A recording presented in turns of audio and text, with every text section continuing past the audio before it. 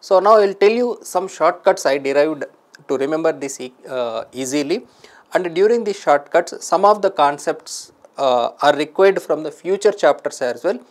Okay. So I will tell you the formulas here. Once you complete the chapter is indeterminate beams. So once we complete that, you will be comfortable with whatever the values I tell you. So whatever the values I need from the future chapters, I will give you in this. So you will understand that later once we get into that chapter. Okay. So mainly if we observe, so in every in the total derivations, if we observe, we seen only maximum slope and maximum deflection in every case. They need not ask maximum deflection and maximum slope only, they can ask at any other point wherever they want, but we have to remember these standard cases. This one thing is, there are chances directly to ask standard cases, or the question paper setter assumes you already remember the standard cases, so that you consume less than 1 minute time, or else using the as this is the maximum deflection, what can be the deflection here, in that way also alternatively also this will be definitely helpful for you to eliminate the options as well. Okay. So to remember the standard cases, first we will come with cantilever. First we will come with cantilever. So cantilever with moment, whatever the series I am writing, you remember in the same order. The order is also very important, why we will see that. Okay. Couple, point load, UDL and one UVL. These are standard cases we need to remember. Sorry.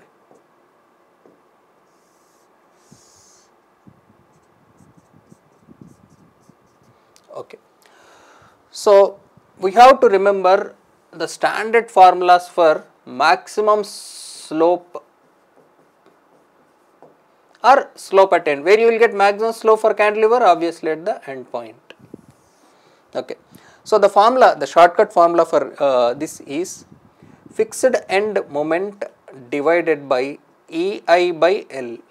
Next, for this, fixed end moment divided by 2 EI by L, and for this it is fixed end moment divided by 3 EI by L, and for this it is fixed end moment divided by 4 EI by L.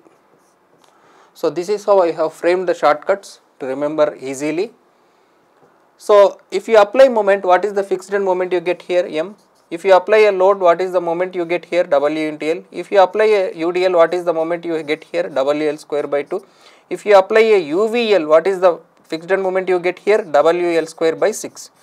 WL by 2 into distance L by 3, WL square by 6. Okay, let us substitute the values. So fixed end moment M, so this will become ML by EI. So WL divided by 2A by A. So WL square divided by 2A. Same answers what we got during method explanations. And WL square by 2 divided by 3A by L. So this becomes WL cube by 6A. 6 into 4, 24. WL cube divided by 24A. So if you remember the exponent of L, so for M you see you are getting L, for W you are getting L square, for small w you are getting L cube. This is also similar to this only. So for M, even while choosing the answer also see the power of the length value, okay, L, L square, L cube for slope, okay. Next, maximum deflection or deflection at the free end, slope, sorry, free end.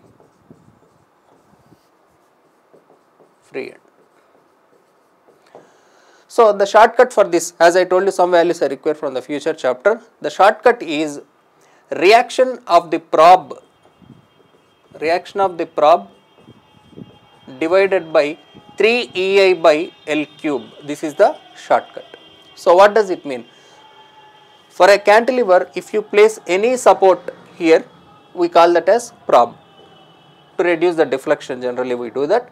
So if you place the probe at the free end, what is the reaction of the probe is a standard case we have to remember in the later chapter. Okay. By linking these two, there is an advantage also. One thing, you already remember those values, fixed end moments, probes you will remember from the future chapters, you will remember this. So from this you can get reaction of prob, or from reaction of prob you can get this. So if you know one thing, if you forget other, indirectly also you can derive. That is also one advantage in linking these two chapters. Okay. So the formula is exactly same, reaction of prob divided by 3I by L cube, reaction of prob divided by 3I by L cube, reaction of prob divided by 3EI by L cube. Let me change the stroke thickness. Okay. Okay. So if I place a prob here and apply a moment, what is the reaction I get? It is very difficult for you to guess, as we still did not complete the chapter. I will tell you the answer. It is 3 by 2 times of m by L. You may think why m by L means moment unit is kilonewton meter, reaction will be kilonewton or newton, whatever. So it is a force unit, obviously you should get divided by L. So it is 3 by 2 times of m by L. And if you place a load here, what is the reaction you get here? The load will directly go here without going here when you apply a load there. So reaction is simply W. And when you apply a prob here, what is the reaction you get? This is also standard case, you will obviously remember this after final chapter. So it takes 3 by 8 WL. See, among the total load, 3 by 8 time comes here and 5 by 8 remaining goes to the fixed support, because as fixed is more rigid, it will take more load. Next, UVL. So can you guess the value? See, if it is equally distributed, 3 by 8 is coming here. Now more load is towards that side. So obviously more reaction will go to that side. So can you guess the value? It is only 10%. Even by placing the prop support, only 10% load comes here. WL, sorry, not 10%, it is 20%. The total load is WL by 2, not W. So only 20% of the load comes here, and remaining 30% of the load goes to the, remaining 80% of the load goes to the fixed support. Okay. So WL divided by 10. Now let us substitute the values here. So reaction of the prop 3 by 2 m by L. So by substituting 3 gets cancelled. This becomes ML square divided by EI, because L cube L will get cancelled. Next, reaction of prop simply W. So W L cube by 3 EI. Next, reaction of prop divided by 3 EI by L cube, reaction of prop W L square by 2. Reaction of prop, so reaction of prop 3 by 8 W L. So 3 by 8 means 3 you can get cancelled. So this becomes W L to the power of 4 divided by 8 EI. Next, last one, 10 EI. So this is W L to the power of 4, 10 into 3, 30 EI. Okay. So these are the values of slopes and deflections. You have to remember, even the paper setter expects you to remember this. Okay. It will be helpful when they ask the question directly, or helpful indirectly by knowing that this is the maximum slope you get here. If you want to know the slope somewhere else, you can find it. Okay. Using any method, whatever. So you during for elimination also, obviously this is helpful for you. Okay. Next, coming to simply supported beam. So in this also we have to remember 3 standard cases. Moment can be placed anywhere. So moment case is not a standard case, but for cantilever end is very important. So end case we have to discuss for moment. Okay. UDL and one UVL. Okay. This is the symmetrical UV. Okay. Now maximum slope, where you get the maximum slope, tell me? At the support. And where you get the maximum deflection? Where you get the maximum deflection? At the center. Not always, because already we discussed for eccentric load, it is not below the center line or not below the load, it is between L by 13 from the center. Okay. Okay, so maximum slope. So what is the shortcut for maximum slope for this means? It is fixed end moment divided by 2 EI by L. From where it came? From here it came. Okay. So, the same thing whatever I have written here, you can apply the same thing to all fixed end moment divided by 2EI by L. Okay. Fixed end moment divided by 2EI by L. Okay. This is not a new formula. Say whatever you have applied for a load, you can apply the same formula. But there is no fixed end here, this is simply supported beam. How to create fixed end moment? This is the case we are discussing. So, if simply supported is replaced with fixed ends, what is the amount of moment generated? This is also standard case, as I told you. In later chapter you will obviously remember this. Okay, for now I will give you the values. So, this is WL by 8, this is WL square by 12, and sorry, I have to run UVL only, and this is 5 by 96 WL square. Okay, right. So, fixed end moment divided by 2A by L, 8 2s are 16. So, WL square divided by 16A. So, for W, capital W you get L square, for small w you get L cube here. So, next 12 2s 24. So, WL cube divided by 24 EI. For UL also you will get L cube. So, WL cube by EI I will write first. Next 5 by 96 into 2, 192 EI. Okay. Next, maximum deflection at the center. So, for this the formula is similar to this. So, here reaction of prob divided by 3EI by L cube I have written, right. So, similarly, so here reaction of prob divided by 48 EI by L cube. So, where you have to keep the prob? Where you have to keep the prob? You have to keep the prob at the center. So, if you place a prob at the center, the reaction of the prob you get is complete, W will go here. So, the answer is WL cube by 48 EI. Next, if you place a prob here, can you guess what is the amount of load that goes into this? It is 5 by 8 times of WL. This is not a new value, I will tell you where you have seen this. This is the amount of load that goes to the fixed support, 5 by 8 times of WL. Similar answer you will get here, that is, this is also like a fixed support where you get the moment, it is 5 by 8 times of WL. So, reaction of the prob divided by 48 EI by L cube. So, it is 5 by 8 times of WL divided by 48 EI by L cube. Okay.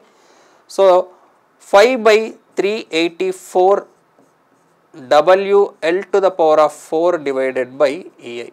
So, here for load you get L cube, for UDL you get L to the power of 4. Okay. Next, reaction of prob divided by 48 EI by L cube. So, for this case, if you place a prob here, you will get 2 by 5 times of WL. So, 2 by 5 times of WL, this is not 2/5 of the total load, because the total load is WL by 2, not WL, because that is a triangle. Okay. So, 2 by 5 times of WL divided by 48 EI by L cube. So, this will become WL to the power of 4 divided by 5/24. So, this will become 120 EI. So, here also you can see something interesting. So, in WL by 2, if you see 4 by 5 times. So, if you place a load like this, it is surprising that 4 by 5 times of load goes here. 4 by 5 times of the total load goes to here, which is surprising. So, remaining 150 shared between these two. Among the total load, 4 by 5 times of the load goes here, almost 90% of the load we can say. Here also you see, if you place a UDL, 5 by 8 times of load goes to the center. So, if 3 people are holding a stick, let us say, and walking like this, the center person takes 5 by 8 times of load, remaining 3 by 8 is shared between these two, which is surprising if you see the values. Okay, but that is the answer. So, this is how based on the deflection the load sharing happens. It won't distribute equally among all. It depends on what is the boundary condition, whether the support is taking the moment or not. So, depending on that boundary conditions and deflection, the reactions distributes accordingly, which satisfy the equilibrium equations as well. Okay. So, this is how we can remember the slopes and deflection. So, standard table I will be giving in free PDF section, but to understand the derivation I have shown you in this way. Okay. So, standard table also I will show you, which you can download from free PDF section. The same thing whatever I have told you, you will see in this PDF.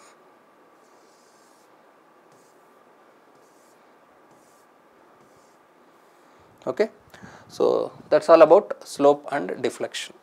So, there are few more shortcuts which we can explain only when a type of question encounters us. For SSC JEE or RRB JEE, whatever we have dealt is more than sufficient, we can say, even for state government also more than sufficient. Okay.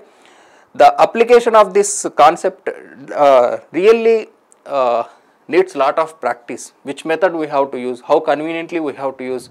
The same question can be solved in n number of ways. Which method you choose, how we apply the superimposition method for the given amount of loads. For example, let me show you one gate question.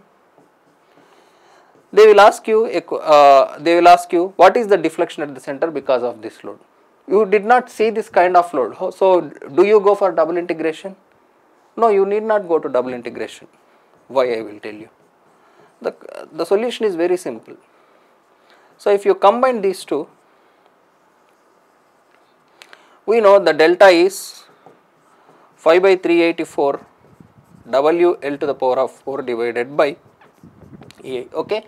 So, by symmetry we can say both are obviously symmetric because one is mirror of other. By symmetry, delta 1 must be equal to delta 2, right, and we know delta 1 plus delta 2 must be equal to this because of superposition. So, then what is delta 1 equal to delta 2? It is simply half of that, 5 by 384 into 2, whatever you get, 768 or something you will get. Okay. So, in this way,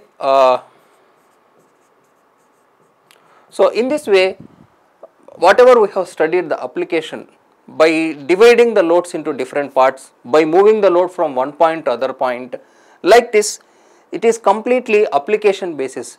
If you practice more number of questions, you get more ideas how to divide this load, how to see the question, which method you have to use efficiently. You will know this only with experience, which we have to remember for the standard case. Okay. So, particularly this chapter, if you are preparing for GATE examination, IAS examination, or if your state government is really focusing huge on this, then you need to practice more. For a standard SSC RRB, whatever we have taught is much more than enough. Okay. It is application basis, as I said. We cannot fix the question will come only in this way. It is application basis. So, if you encounter more types of question, you will get more clarity on this. Okay.